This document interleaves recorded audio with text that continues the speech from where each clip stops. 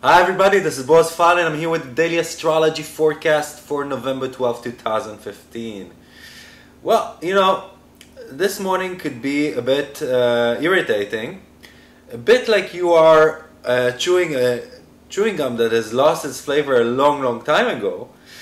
Or that you've been fasting for too long and all you want to do is just get a very juicy fruit into your mouth and feel it just explode with flavor. But there's a lot of purification going on in the sky, and we've been going through a purification a process during the last few days, and it seems like we're kind of tired of it, and we want ready to go outside from all this inside. And you know what? We're going to get just that.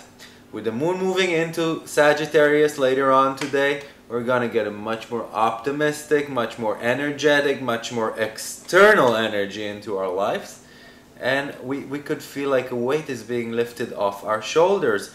If you're living in the States, you'll be waking up to this moon in Virgo in this new energy. If you're living in Europe, then you'll get it only in the afternoon.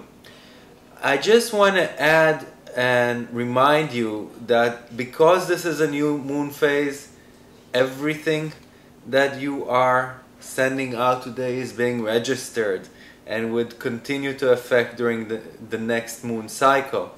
So just be careful and aware of everything that you're sending out. Send out constructive and positive energies and you'll get them back all through the next 29 days. So, have a beautiful day. This is Boaz Fyler signing off and I'll see you all tomorrow. Goodbye.